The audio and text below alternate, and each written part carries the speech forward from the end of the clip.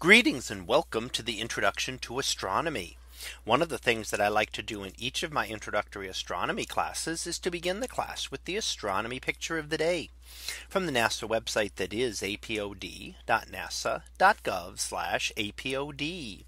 And today's picture for October the 3rd of 2020. Well, it is titled Driving to the Sun. So what do we see here? Well, yesterday we considered how long it would take to bike to the moon. And today, why don't we look at how long it would take to drive to the sun? And we see here is our image, an image taken from the Solar Dynamic Observatory from yesterday. So a very recent image of the sun and still looking relatively clean. We're still close to solar minimum, but you do see some activity up towards the upper right hand side with some brighter areas there, which would be related to sunspots if we were looking at the actual surface of the sun. So how long would it take to drive to the sun?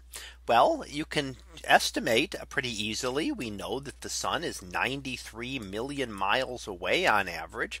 So if we imagine driving at 93 miles per hour, just to make the math easy, that would mean it would take you only 1,000,000 hours to get to the sun from the Earth. But the question then is, how long is 1,000,000 hours? Because when we get to very large numbers of things, it's not something that we really have a concept of. You know what an hour or 10 hours or maybe even 50 hours would be. But 1,000,000 hours is really hard to consider. So if you figure out 1 year, there are 87,600 hours in a year. So 100 years would be 876,000 hours. However, that's still not even the distance to the sun, the time we would need to get to the sun. We need 1,000,000 hours to get to the sun. So we would need well over 100 years to be able to drive to the sun. And that would be taking a car driving 93 miles per hour constantly for over 100 years. So you could drive that 93 miles continuously 24 hours a day, 7 days a week, 365 days a year. And even if you did that for 100 years, you still would not reach the surface of the sun. Now, of course, like biking to the moon, there is no way to drive to the sun.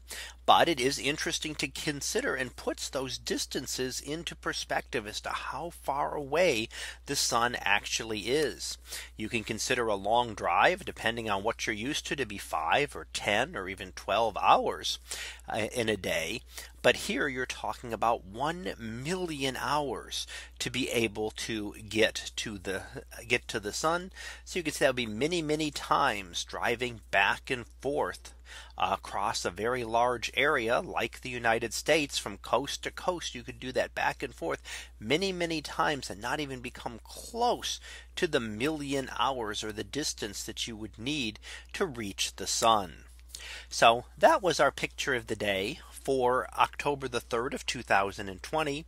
It was titled Driving to the Sun. We'll be back again tomorrow for the next picture, previewed to be nearby stellar nursery. So we'll see what that is about tomorrow. And until then, have a great day, everyone, and I will see you in class.